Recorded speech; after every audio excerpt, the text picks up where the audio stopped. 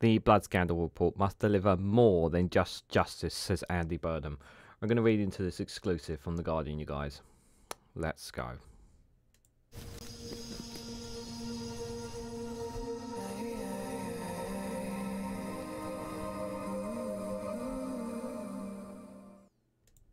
Good morning, good afternoon, good evening, wherever you are in the world. This is Reganelite here with an exclusive from The Guardian with the headline of the blood scandal report must deliver more than just justice, says Andy Burnham. The exclusive revealed that Labour Mayor argues only fundamental rewiring the political system can prevent more colossal state failures. Guys, while you're here, make sure you hit the like button and share it across social media so others are notified of this video. Now, like myself, many of you are very sceptical of Labour, and rinse and repeat. But I think one of the key fundamental points here that the Labour Mayor has said here, the term colossal state failures. We want to prevent more of that, and he's absolutely right in saying that we need to stop things like this, things like the Windrush scandal, the post office scandal, the scandals behind the Conservative MPs. We need to significantly, these kind of things are happening on too many occasions, too many occurrences that these are taking place within the UK right now. Like, so many have popped up or has not been finished off, and the justice where people have desired from these scandals and whatnots, it just feels like they're going on and on and on, and we really don't hear, and I do cover world news now, I don't hear anywhere near the levels of kind of injustice on any level when it comes to some of the European nations. We are one of the worst, without a shadow of a doubt, and more, without a shadow of a doubt, needs to be done when it comes to this. Now, this blood scandal is obviously the thing is. The thing is about the blood scandal report, and this is no defamation against them, because they have been, because of it is simply the only reason why this is not getting nowhere near enough highlight as it should be is simply because all the other scandals that have taken place around it, which is just outrageous, and because of all the other scandals that have taken place around it, it's not been given the highlighting that it should. While it's been acknowledged, and there looks like action will be taken to a certain extent, it's just not been nowhere near enough. Now, whether or not these people will get justice they deserve, I honestly don't know.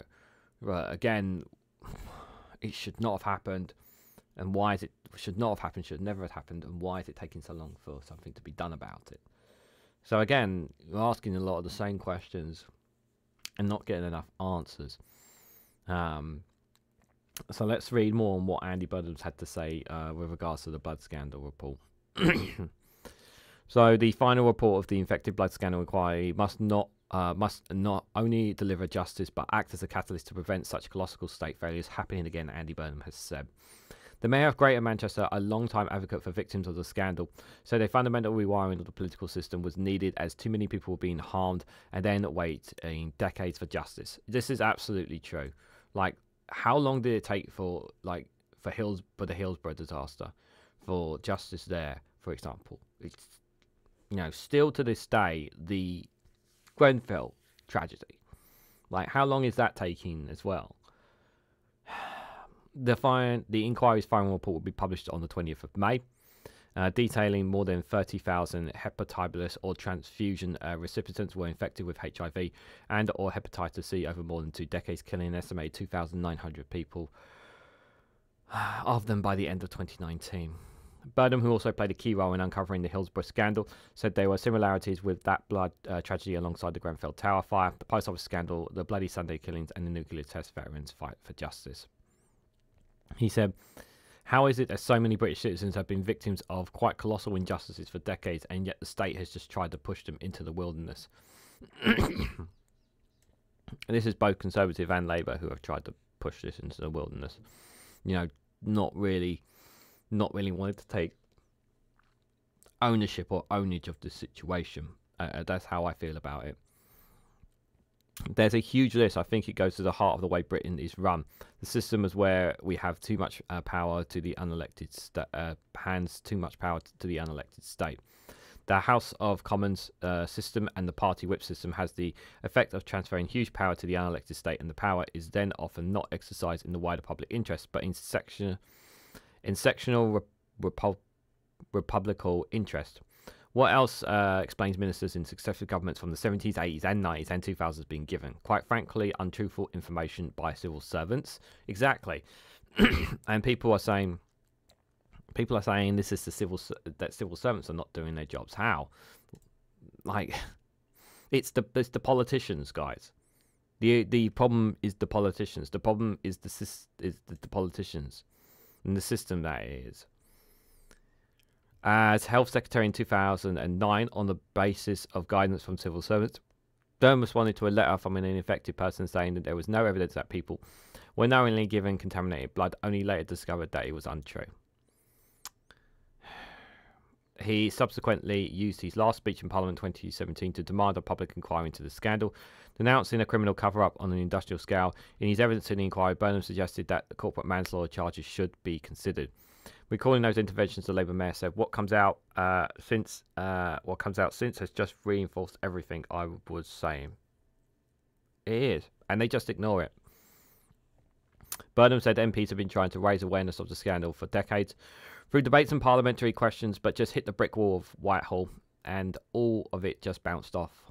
It's quite extraordinary, really. Parliament tried to hold Whitehall to account, but just couldn't because they were dug in behind the line. And it was all, I think, because of the Treasury's decision that said that there's just could be no counter-sending of levels of financial exposure from all this. Therefore, no one could admit anything, as anything comes down to money and reputation. When you read that part. Burnham said the contaminated blood scandal reinforced the need for so-called Hillsborough law, which has been rejected by the government.